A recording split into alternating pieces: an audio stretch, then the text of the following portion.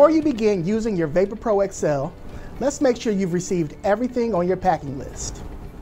In most cases, an accessory kit will be included.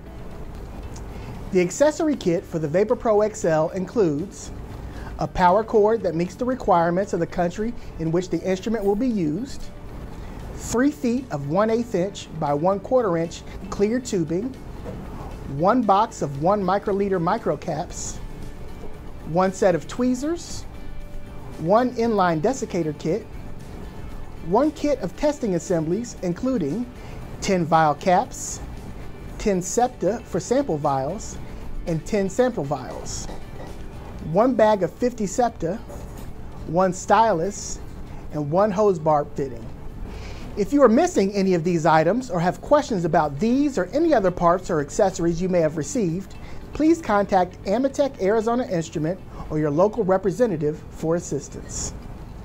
Once you have confirmed that you have all of the necessary accessories, please make sure the instrument is located on a firm, level surface that is free from vibration. It should also be away from fans, heating or air conditioning vents, drafty windows or doorways, human environments, and direct sunlight. To power up the instrument, first ensure that the power switch located on the back of the instrument is switched to the off position.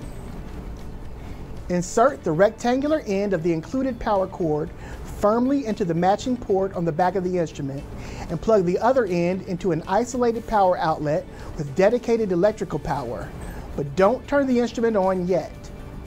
With the instrument successfully plugged in but not turned on, it's time to either connect a dry air or nitrogen source along with the desiccator. This helps ensure that the gas is dry before it enters the flow system of the Vapor Pro XL.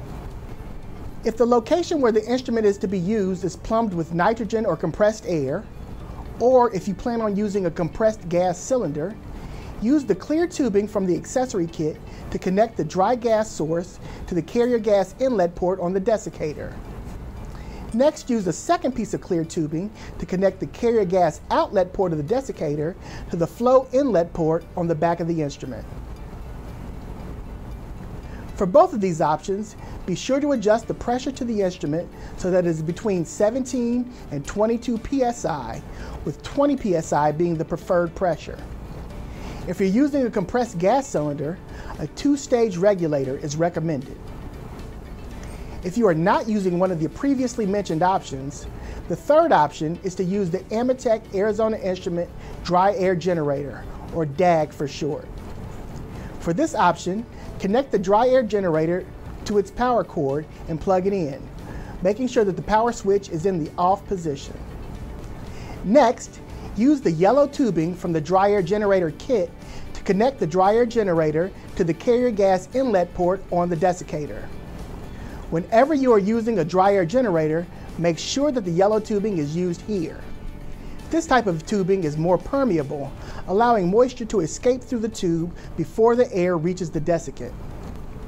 If the yellow tubing is accidentally used to connect the desiccator to the instrument, ambient moisture could permeate the tubing, enter the flow system of the instrument, and cause erroneously high moisture readings.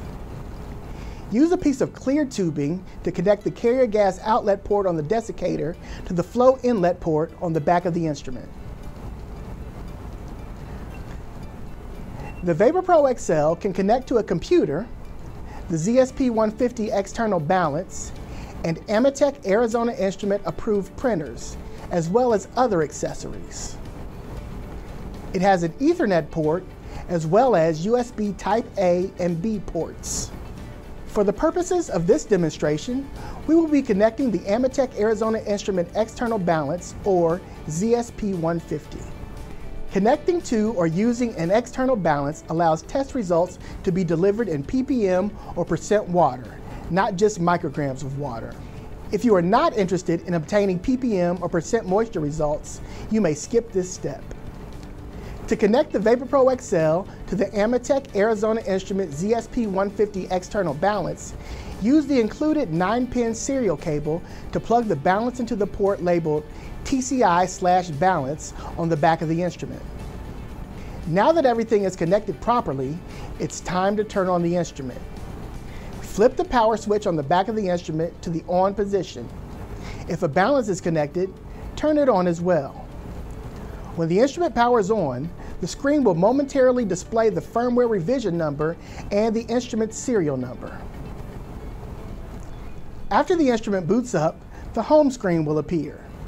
The main screen displays the length and result of the last test, the previous and next test program, the current oven temperature, the test temperature for the next test, and the current system status. When the warm-up is complete, the text will change to say, "Ready to test." At the bottom of the screen, you can see buttons labeled Menu, Program, Test, and Graph. Menu will take you to the main menu of the instrument, while Program takes you to a list of programs that have already been added to the instrument. The Test button is used to begin the next test, and Graph shows you the graph of the currently running test or previously run test if there is no test currently running. The instrument has a normal flow for idle and testing, and a higher flow for vial purge at the test start. The normal flow should be checked upon installation of the instrument and adjusted as needed. Weekly checks after installation are recommended. In order to check the flow, first verify that the pressure of the carrier gas being supplied to the instrument is between 17 and 22 psi, and that the instrument has been powered on for at least 20 minutes with the gas connected. Once those conditions are met, press the menu button on the main screen.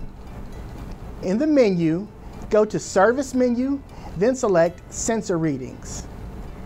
Make sure that the following is true on this screen. N2 flow is on.